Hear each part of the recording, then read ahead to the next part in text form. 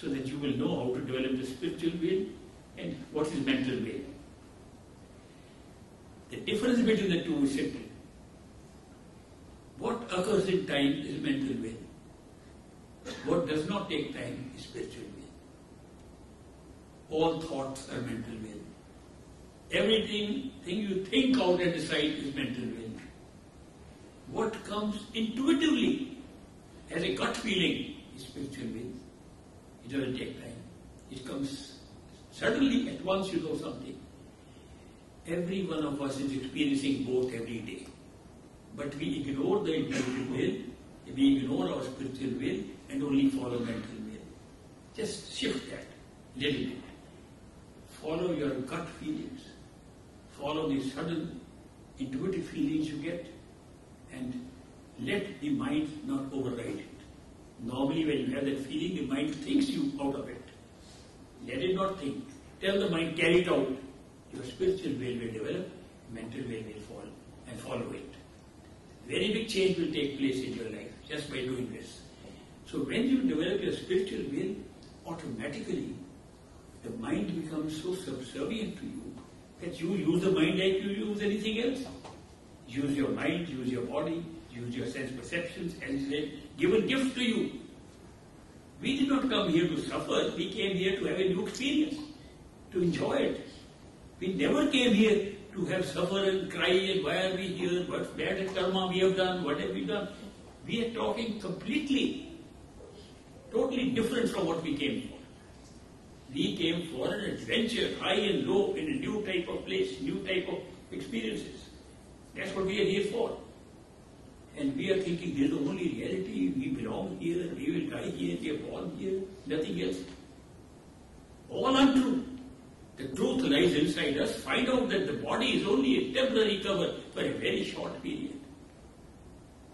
And if we know what happened yesterday, we can remember some things. Memory is very limited. At my age, next month I am going to be 92, memory is even less. So we can remember very little things. And we can't remember what happened, what breakfast we ate 10 years ago, or even 2 days ago sometimes. So memory is so poor, we can't remember what happened before we were born. Not in the physical body. But if you are not in the physical body, but you are in the astral self behind the eyes, you can remember what you were doing before you were born in the physical body. Memory becomes so sharp. You remember your own life in that form, pre-existing before the body was even born. It's a remarkable experience of memory itself. You will notice that you have had several forms of physical forms, but the same astral form for thousands of years. The astral form is supposed to be living between 1,000 and 3,000 physical years. So you can imagine when we withdraw our attention behind the eyes, that form which we think is imaginary, that contains all sense perceptions, contains thoughts, contains the mind, contains life, contains the soul, that form has a long life. If you go even further, with deeper meditation done with the astral self, you can go to the causal plane, which is the mind itself, mind and soul alone. You will find you have been with the same mind for millions of years.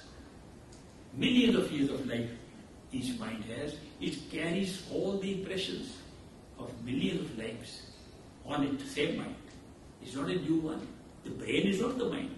The brain is merely physical body containing the experiences of the mind built into our cells, built into our system. It's just a way of integrating all these things in a physical form and in an astral form. Now imagine we have the ability with these simple directions which are given to us by those who have experienced it, by the saints and mystics. They have told us that you can find the truth of yourself. You can even find what the soul is like by going beyond the mind. There is a very different way of traveling beyond the mind. Mind you can go with your effort, with some help, some guidance, so you don't go in the wrong areas of the astral plane. Because heavens and hells both are there.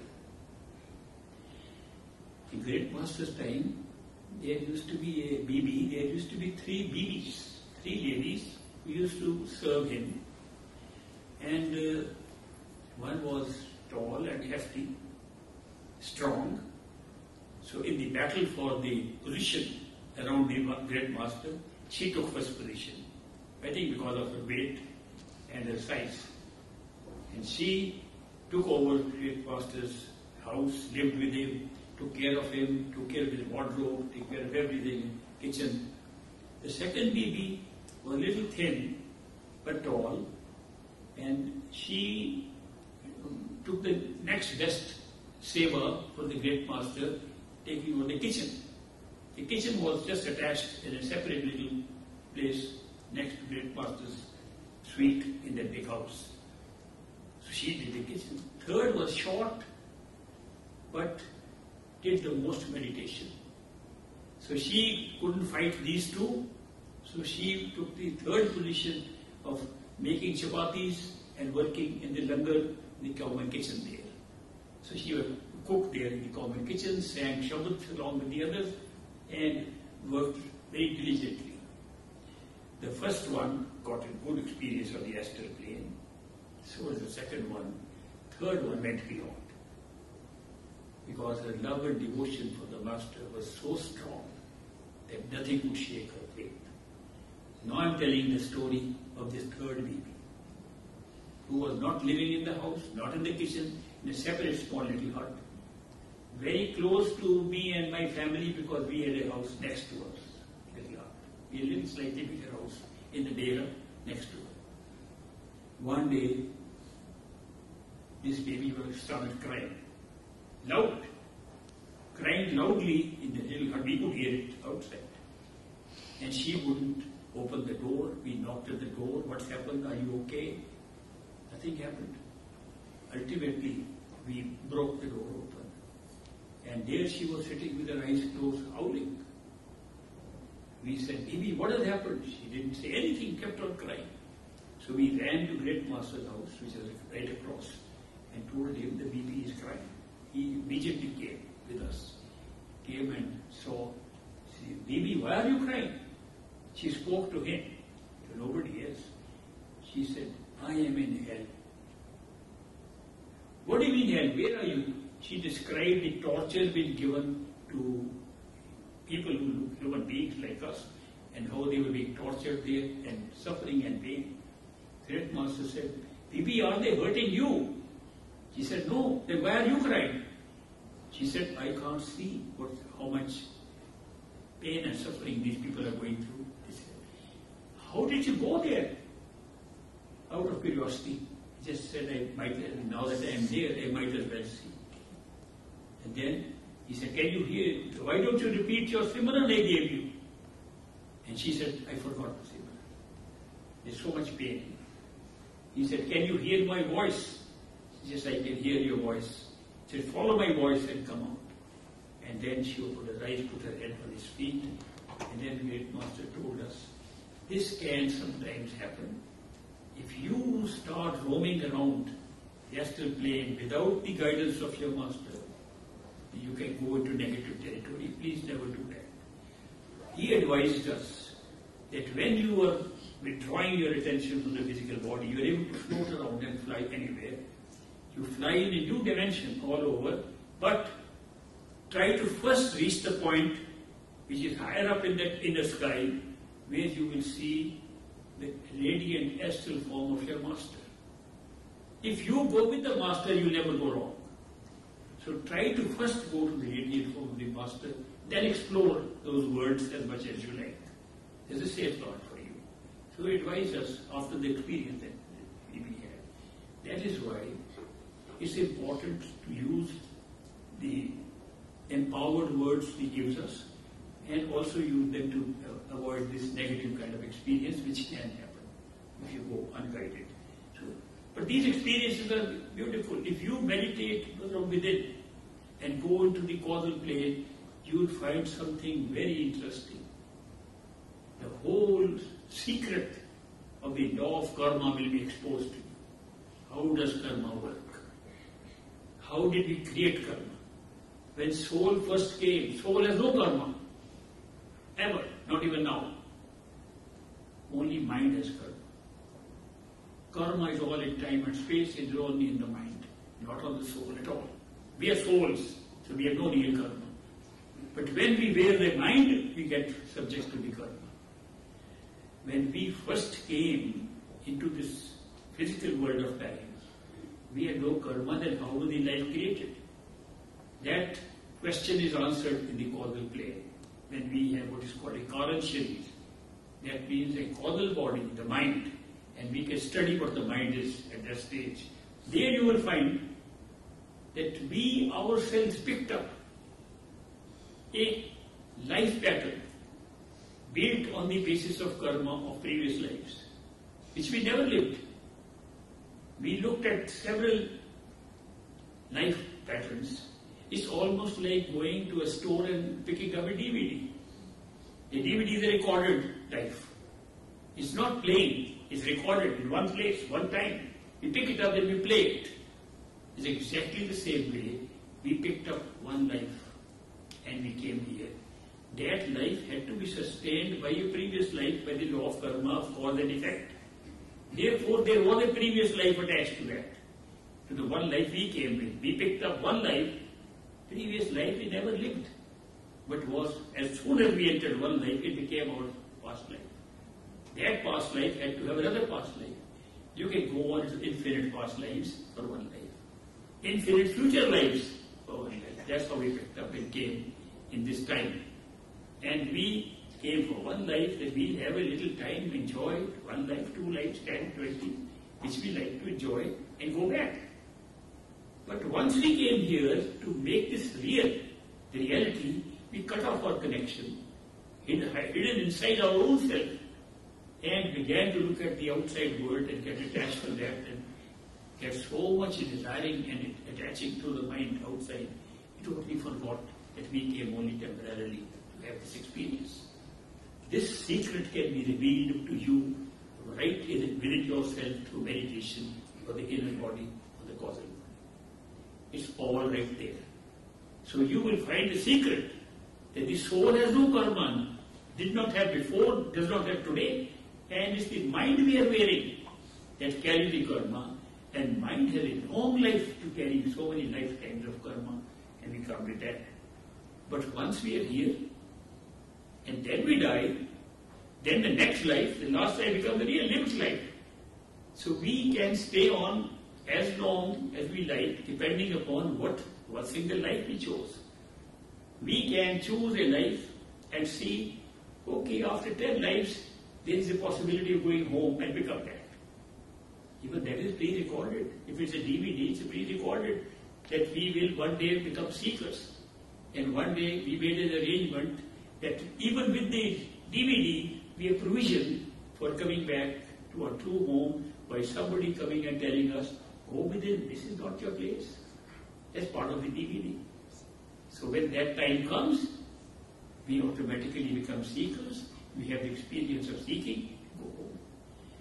Now the strange thing is, out of 8.4 million forms of life, including angels, the only form, one form, which can feel I decide things is a human form. I have free will. I can decide what I like. This feeling is in no other form of life. You can look at all other forms of life here. Nobody is thinking what to decide. They live. They live according to the built programs, instinctively. Their DNA is dictating everything.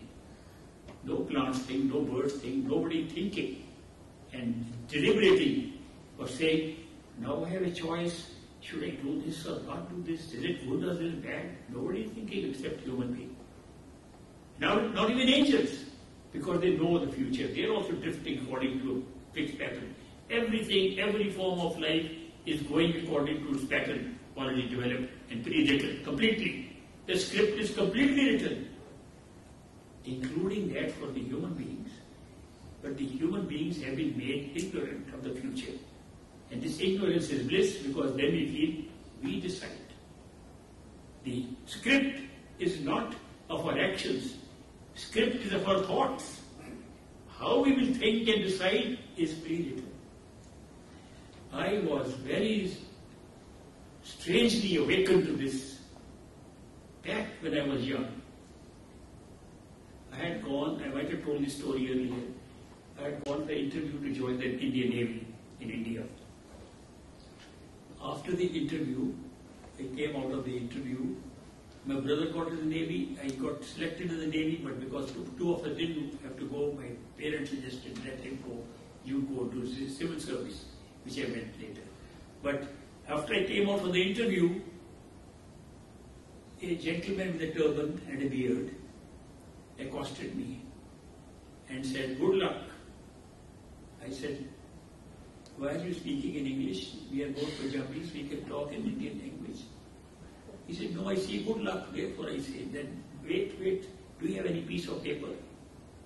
"Yes, I have a piece of paper. I was carrying papers for my interview." I gave him a little piece of that page, little piece of paper he cut, and said, "You have a pen?" "Here is my pen." He looked into my eyes and began to write something. I don't know what he was writing. Then he said, "Fold this paper 2 times and make it small and hold in your hand like this." I held this paper. I don't know what he's doing. Then he said, "Have another paper now and you write the answer to the question I am going to ask you." He said, "Write a number between 1 and 10. I said, "This is an old trick we used to play with the kids. Write number between 1 and 10. We all wrote 5 is the middle number." And he is imagining I'll write 5. I'm not going to write 5. I'm going to call off his bluff. So I wrote 3. He said, "Write the name of a flower." Rose was the most common flower people were writing. A gulab, a rose. I said, "No, this interview was taking place in Lucknow, another state, not Punjab." I said, "I'll write a name that he may not have ever heard of." So I wrote Chameli, Chameli. He said, "Write your date of birth." So I wrote 1926. He said, "That's not your date of birth, that is the year of birth." So I wrote, after 1926, I wrote 11/26. Normally we write the other way around, but I had written the year earlier. He said, "Now open the paper I gave you." I opened the paper. He said 3, Chameli, exactly spelled in the same capitals, and 1926, then 11/26, in the same order. I was completely taken aback. He wrote that paper before I even thought of my answers. He's not guessing, reading my mind, because he had written before I thought. How can he answer this? I was so surprised. How can he answer those questions before he asked me, before I thought of the answer? When I was still shocked, he said, "Shall I tell you a little more?" I said, "Please go ahead." He said, "When I asked you to write a number between 1 and 5, you thought, he thinks I will write 5. I am going to call off his bluff. And you wrote 3. He repeated my thought. And when I asked you to write the name of a flower, and you said he thinks I am going to write rose, I'll write a name you never heard of, and I write Chameli. He repeated my thought. Similarly, got the date of birth. I said, "How could you have known? These thoughts came to me after you wrote this paper." He explained that he forms a group of people there called Bhatras. Bhatras were practicing this kind of experiences to read people's mind as it will happen 5 minutes later. First time I realized that even our thoughts are predetermined and pre-recorded. The first evidence I ever got that what you will think and the way you decide things is pre-recorded already in some way. Otherwise, you couldn't have read it from anywhere. So, but if you go to meditation and reach the causal plane, you will find everything, all your thoughts, all decision making is pre-written. The only beauty is that when you are in a physical body, you can't see that pre-written. You think, "I am deciding now." And therefore you get the feeling you have a free will. A wonderful gift. Ignorance has blessed us with this wonderful gift that we think we can decide. If we did not have this gift, we could never have the experience of seeking. Seeking is the secret of finding the truth. And therefore, we would never become seekers. And this special gift of ignorance of the future has made us seekers of the future. And therefore, we think we find by seeking a perfect living master who then guides us. We don't realize it's all pre-written in our destiny. Therefore, this experience is only a mental experience given in the physical and astral self only. Very limited in the astral self, but very full in the physical body. Very little in the dreams, very little in the astral self, none in the causal plane. Only physical body, full feeling. I decide what I have to do. You say my destiny is to go right, I'll go left. Then I look up, my destiny says, you will say, destiny says go right, I'll go left. Pre-recorded. So that is why everything is pre-recorded, but we are given this wonderful opportunity to feel we are seeking, and that is why human life is the most important life for going back home, because seeking is only possible in this life out of 8.4 million forms of life. It's a very great thing to be a human being, to have this facility. And as a human being, we have been given the facility of being endowed with consciousness, life, with awareness, with attention, with power of imagination. What else do we need? These are the things required to go in and go within and find the truth. We all have that gift. From a child of 5 years old, old man of 100 years old can follow this path. No restriction. No restriction of country, religion, culture. You may belong to any place. So long as you are a human being, you have the ability to go within and find out the truth. And what will happen? When you are seeking and are ready, a perfect living master will appear in your life automatically. You can't find it. Nobody can find perfect living master. For a very simple reason. A perfect living master does not have to say he is a perfect living master. Never says it. He does not have to dress in a particular way to appear like a master. He does not have to wear saffron colored robes, or yellow colored robes, or black colored robes, or wear no robes. He does not have to do any of these things because he does not have to show off. He will be just as ordinary as we are. Absolutely ordinary person at the same level as we are, because now that's the secret part I was going to mention. Because to go beyond the mind to our true home, no effort can take us. But only something that is beyond the physical, mental world can take us. And there are three things that happen to us which are beyond the mind. And we all experience them. First is love. Prem. It does not come through thinking and by space and time. It just comes. Second is intuition, the sudden knowledge that we get. Third is the appreciation of beauty and the experience of joy from that, the blissful feeling. That does not come by thinking. It comes spontaneously. These three things come from the soul directly, not the mind. That is why both soul and mind are operating in our life all the time. But we are listening more to the mind and not to the soul, to ourselves. Therefore, what a perfect living master does in our life is, he comes at the right time, which we have pre-selected, at the time of picking up the DVD in the causal plane. He appears at that time and draws us from the mind above through his love. Nothing else. Let me tell you, the spiritual path is of love and devotion alone, not of meditation. Meditation is to go to these planes that I mentioned. Meditation can take you to realize that you have an inner body living thousands of years. You have a mind living for billions of years. You can go and see that. That you can do with some guidance, not to go to negative territories, with the guidance of any guru who has gone there, you can find peace. There are thousands of gurus, maybe millions today in this world. Great Master used to say, the number of gurus is growing so fast, now there are more gurus than disciples. Every place is a great business. Guruship has become a great business. Perfect living masters have never charged anything for their service. It's always free for them. They don't come to be takers, they come for givers. They give freely. So that is why they are very different from all the gurus who make it a business. But he says, gurus can take you to certain places and they can give you those experiences. No guru can take you beyond where he is gone. Because that's his Sachkhand, that is true home.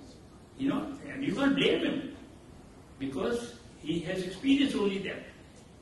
A large number of people have thought that when we withdraw attention, we find the soul. Astral body is being called the soul. The soul is reincarnating. Soul never reincarnates. It's the astral self that reincarnates, move from one body to another. So these mistaken notions are there, and it does not mean that we will only find a perfect living master. We don't even seek that. Sometimes we seek just one experience, out of body experience. So masters come at that level. Many masters can come into our life. I'll tell you another true story of another disciple of great master, which I have already told earlier many times, which you may not have heard. There was one gentleman named Trilokchand. Trilokchand was an engineer for building the roads. He worked in the roads department in Burma, which is now called Myanmar. Myanmar, he was in Rangoon and in Manio place, and he was very great seeker of truth. Any Swami or Yogi or anybody who would come, he would go and meet them. But he was never satisfied that they are giving him what he wants. So, one friend of his from India told him, there is one Swami in Madras, now called Chennai, used to be called Madras, the city. There is one Swami in Madras. He has the power to give you particular mantras and teach you method of meditation that gives you true, absolute true realization of yourself and your true home. So, Trilokchand was a person who would not spend too much. At that time, the Indian rupee was also the currency in Burma. So, by his hard work and his saving habit, he collected 30,000 rupees.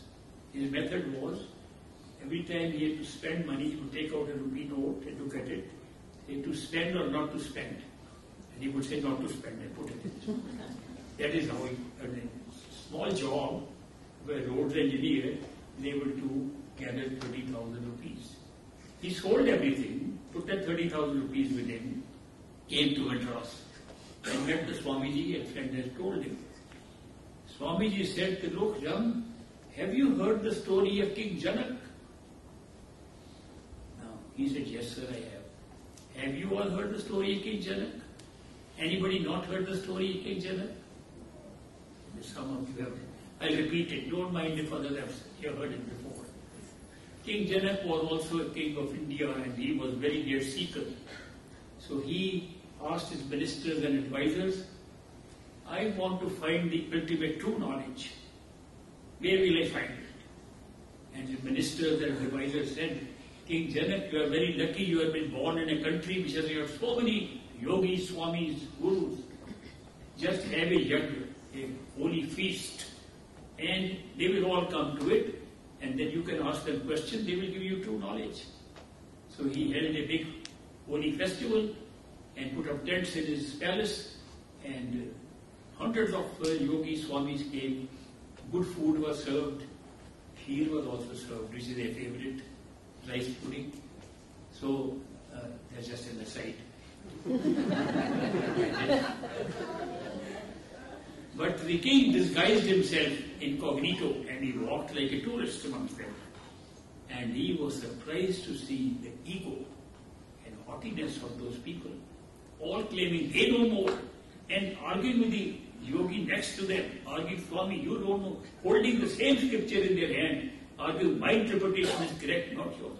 Some arguing so violently they came into blows. He said, these people who can't control their anger even, what kind of knowledge do they have? They are not even at peace with each other. And so much ego they have. This is not what I was looking for. Disappointed, he came back to his palace and he told his advisors, this was not the kind of knowledge he wanted. They said this was only one day affair. We did not call all the yogis and swamis of the country. Now a beat of drum announced in the whole country had a 7-day feast. So 7-day feast was organized and King Janak again disguised himself like an ordinary tourist and moved among and saw the same drama repeated in more tents for 7 days. He said, this is not what I was looking for. Very disappointed, he came back to his palace and his advisors said, King, what you are looking for, these people will not give you. King said, they are learned people. They know their scriptures by heart. They can repeat their scripture, they can speak Vedas, they can speak Gitas from heart. But they don't have the knowledge I am looking for. I am looking for instant knowledge of myself. They said, in that case, Master, the master who can give you that knowledge, the guru who can give you that knowledge, will not come to your party. Where is he? He says, he is living on the bank of the river and his name is Ashtabakar. Ashta means 8. Bakar was the bent on his hunchback. 8 backs hunched like this. And so his name was called Ashtabakar. King said, why didn't you tell me first? So he quickly went to the hut of Ashtabakar and stood there, and Ashtabakar got up. Majesty, King, what has brought you here? He said, I have not come as a king, I have come as a beggar for real knowledge. I want you to come to my palace and give me real knowledge and to my colleagues there. He said, you have invited me, I will certainly come. So a date and time was fixed, and he arranged in the conference hall of his palace, a big gathering, all the nobility, other neighboring kings, he invited everybody. All the royalty nobility was present. Ashtabakar, along with 7 or 8 of his followers, came. He took off their shoes at the entrance, which was their custom, and as he walked, the people looked at this hunchback guy coming. They said, who is the king invited to give us real knowledge? This fellow, look at his body. He's going to give us real knowledge. They were murmuring to each other. So on the stage, there were 2 chairs placed, one for the Ashtabakar, the guru, one for the king. So king welcomed him and made him sit there. Ashtabakar said, King, what is the price of leather today? The king said, what is leather to do with this? I invited you to give us true knowledge. He said, are we not leather merchants sitting here? No. These are nobility, royalty. They've come to hear you. They're not leather merchants. Ashtabakar said, the way they looked at my body and my skin, I thought maybe they deal with skin. So the audience realized he has some sense of humor. So they kept quiet. Ashtabakar said, what kind of knowledge do you want? He said, I want instant knowledge. By the way, which makes me think Ashtabakar was an American in his past life. They all want everything instant. Anyway, that's an aside. So he said, even an instant. Ashtabakar said, even an instant is some time. How much time is an instant? He said, when I go horse riding, from the time I put my foot, the spirit I sit on the saddle, that is 1 instant. He said, okay, for that instant knowledge you have to pay a price. King said, any price you quote, my coffers are open, my treasury is open, name the price and it will be given to you. He said, I want 3 things. He said, you can take 10, 20, whatever you want. I want 3 things. Give me your body, give me your wealth, and give me your mind. If you can give these 3, I will give you instant knowledge. Now this was a very strange price tag, but King Janak was a real seeker. He said, I surrender to you, Master. My body is yours. All my wealth is yours. My mind is also yours. Now give me knowledge. Ashtavakra said, are you sure you've given them to me? He said, yes, Master, they are yours. He said, now this body is mine. I can keep it where I like. Yes, Master. He said, King, get up from this chair of yours. Go and sit on my shoes which are lying right from the door.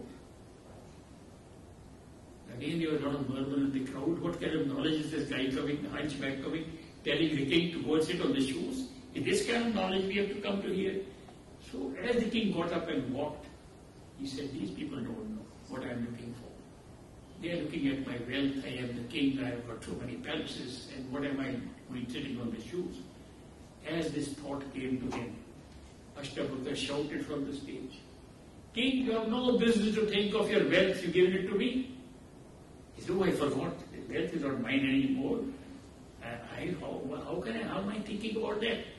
And this thought came, Ashtavakra shouted, you can't even think what you can think or not. Your mind is mine.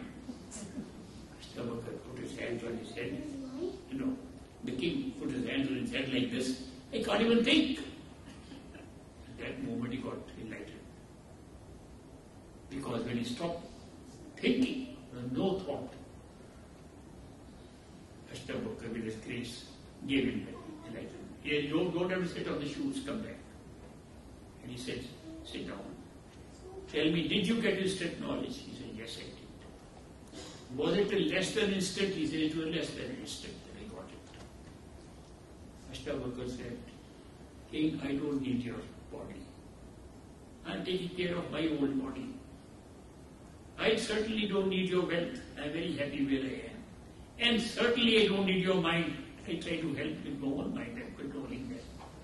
Therefore, you keep them. But use them as if they belong to me. From today, think that your body belongs to Ashtavakra, your wealth belongs to Ashtavakra, your mind belongs to Ashtavakra, and in the course of some years, you will be able to get the same knowledge by a permanent basis. That's just a glimpse he gave him. So this is the old story of King Janak and Ashtavakra. So the Lokchand was asked by the Swami in Chennai, Madras, have you heard this story? He said, yes, sir, I have heard the story. He said, I follow the same rule that Ashtavakra followed. Give me your wealth, give me your body, give me your mind, I'll give you true knowledge. He says, if King Janak could do it, I am only the Lokchand. Okay, my body is yours, my wealth is yours, my mind is yours. He said, let's talk about the wealth first. How much do you have? He said, I collected 30,000 rupees, I have collected them, they are with me. He said, deposit them in my account. I have to start building a temple. I was waiting for some good guy like you to come. So now my temple will start. He said, now, your body, I have to teach you how to do pranayam, breathing exercises, according to the rituals that I was taught and you have to practice. Which means, you have to have breathing alternately. One breath from the right nostril, and second breath in and out, left nostril. And you cannot use these fingers of yours for that. Because if you use your hands and fingers, your attention will go out. Truth lies inside, not outside. Therefore, you have to use your tongue inside. And to use your tongue, you have to reverse the tongue, and the tendons will have to be cut. So the tongue can go out. And he said, I had to do it. The Swami opened his mouth, the tongue was like a snake coming out. He said, this is how to turn the tongue in. And he said, since it is sacrifice of the body, I will not do it with a simple surgery. I will scrub it. Not only with sandpaper, I will use, there is a metal rash called Vichubhuti, which is very stingy. I will use that. And it will be torture. 1 month the Lokchand went through this torture. And every day he used to do that. And he said, I have to find the truth. Then, after this ordeal was done, he taught him how to do pranayam by reversing the tongue. And he used to see some lights and some colors and all that, but he didn't see what he wanted to see. So he said, Swamiji, I'm not getting what I came for. Swami said, that's all I can give. and an experience you have had, that's all in my hands. You have to go to somebody else for anything more. So the Lokchand went through other Swamis. Eventually, he found Great Master. And Great Master initiated him. Because of all his practice, he made very rapid progress there. In the evening, Great Master used to sometimes have a small group of people where the Lokchand was present in one meeting. I was there, my father was there, some other people were there. Close meetings he used to have, just a small family. There the Lokchand said to Great Master, Master, had I known that you are the real Master who can give me true answers and true knowledge, I would not have given that 30,000 rupees to the Swami. And mine was still on the 30,000. Great Master laughed and said, Lokchand, you don't know. The day you came to me, I transferred those 30,000 rupees to my account. And then he explained to us. He says, never think that you have gone to a wrong guru. You have always gone to the right guru that you needed at that time. But if your seeking continues, after that, you're not satisfied, you will be met by a guru who will take you further. Eventually, if your seeking is still not satisfied, you will meet the perfect living master who will take you back to true home. Therefore, never get worried. Oh, I went to fake master, I went to wrong master. Never think like that. All the masters are doing their jobs and bringing you up at a certain point. He said 4 masters are mentioned even in the scriptures. First master, first guru is your mother, who teaches you how to grow up. Second is your school teacher. Third is the religious teacher of the church or temple. Fourth is the spiritual teacher. These 4 are already mentioned. So these gurus come one by one in their stages. In spiritual teachers, you can have several depending upon what stage your seeking is and when you are ready. Now when they say, there is a saying, when Chela is ready, Guru appears. When a disciple is ready, the master appears. They don't say when a Chela is ready, he will find a master. They say he will appear, which is true. You can't find a perfect living master because there are no signs on his forehead, there is no sign of his dress, there is no sign of any kind. He's just an ordinary person like us. That is why you can't find him. But he can find us. He will appear. And your mind will create doubts for some time. But the love, the pull of love of the perfect living master will override the doubts of your mind. Because the love of a perfect living master is different from any love you have experienced. It is totally unconditional. It has no judgment whatsoever. A perfect living master never judges what your karma is, how good or bad you are. He only sees your soul is seeking to go back to home, and he appears and takes you back home. A perfect living master's job is very simple. This soul is ready to go back home, and he operates from the home, and he takes you back to your true home. That's the role of a perfect living master. He's not a teacher. He's not even teaching meditation. He's doing it for our mind. Our mind cannot accept that we can get anything without our effort. He said, all right, put an effort. More effort. 2.5 hours meditation, very difficult to do. 2.5, you haven't done enough. Do more. So all this is for the mind. And this effort can take us up to a certain point. The love of the perfect living master, starting from here, takes us even beyond the causal plane, into spiritual regions. Great Master used to say, his spiritual path starts in Parabrahma, beyond the mind, to such kind of true home. From the individual soul to a totality, that's the spiritual path. That can only be traversed by love and devotion. Prem or bhakti. Why 2 words are used? Love comes from the Master, unalloyed, pure. And when love touches our soul, we become devotees automatically. The devotion comes automatically. That is why 2 words are used, love and devotion.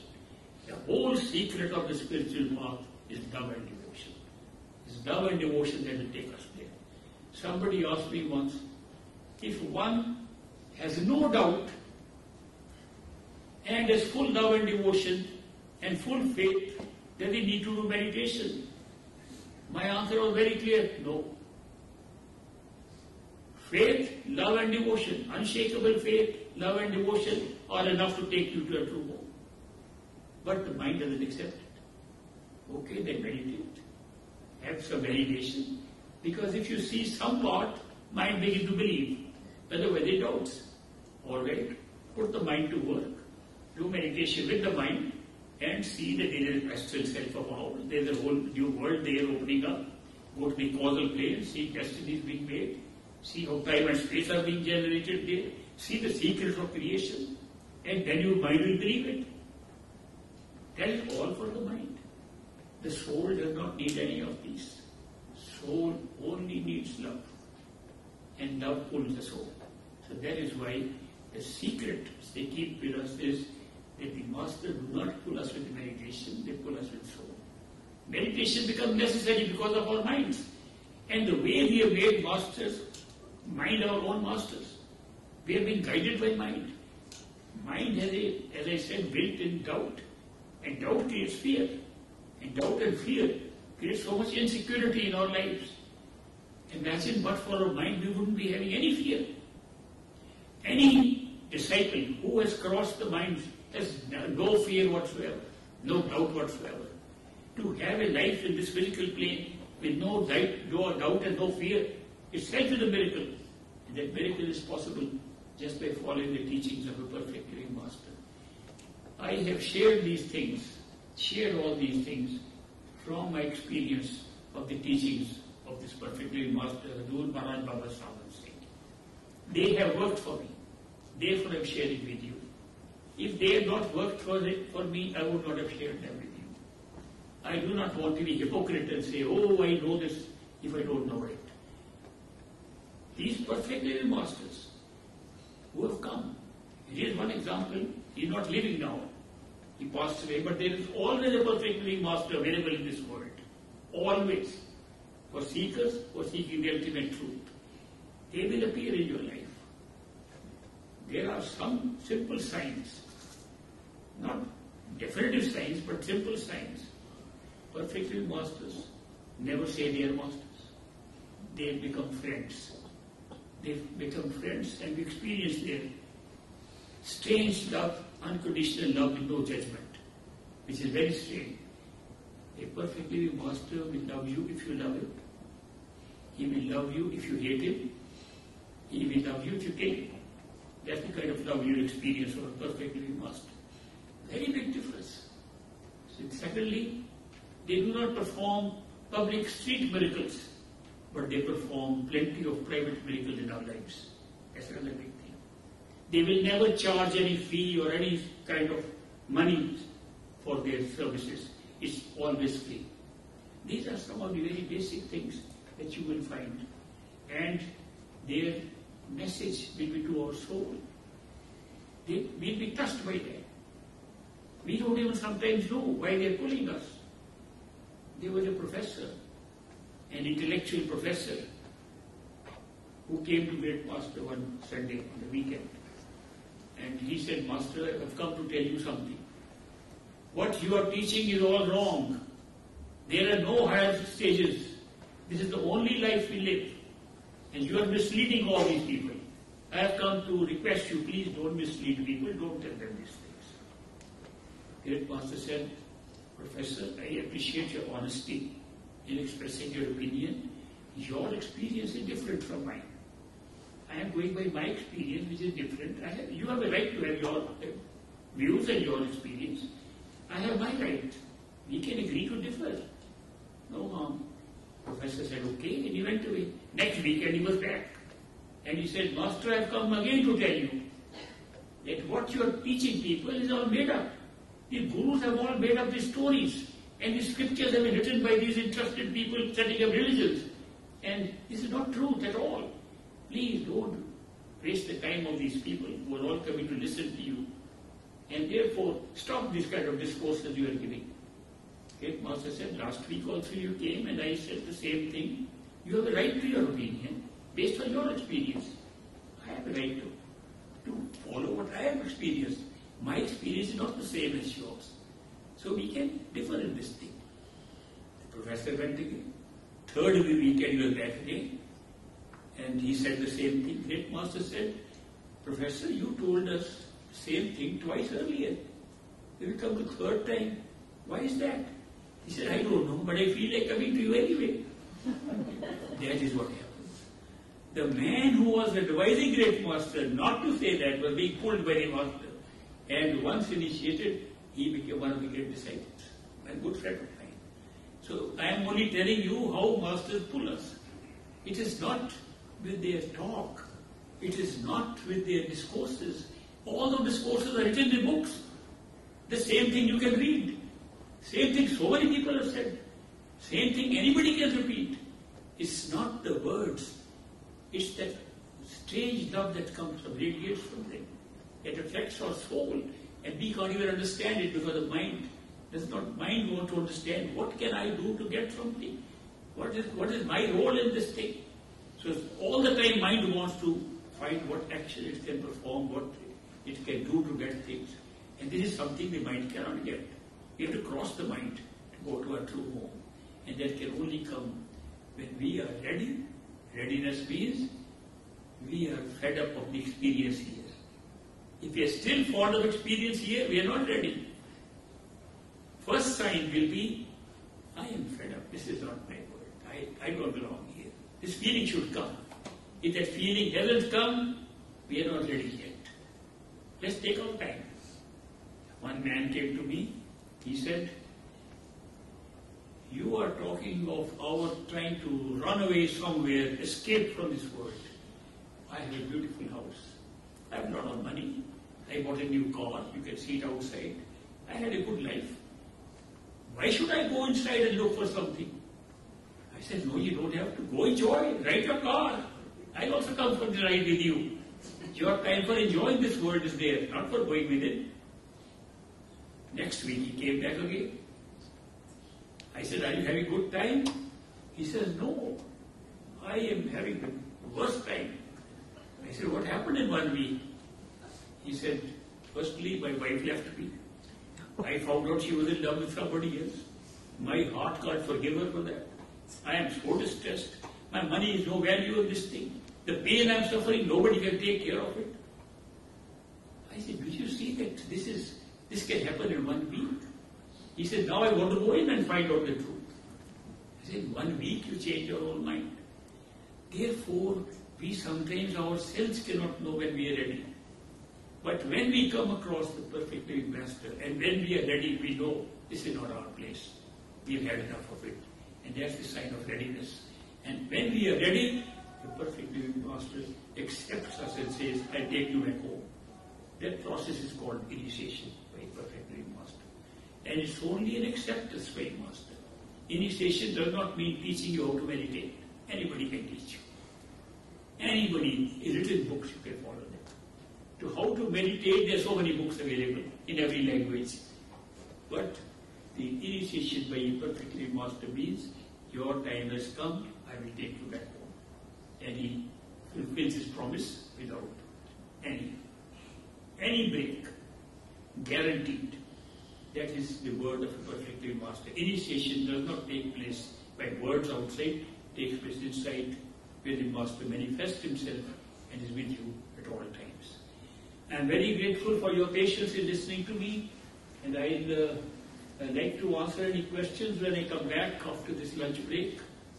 If you have any paper ready for, do they have paper pencil ready for writing questions?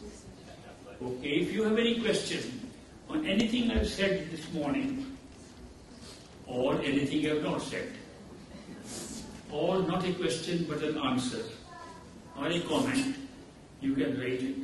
I will try to answer as many as I can at 3 o'clock this afternoon.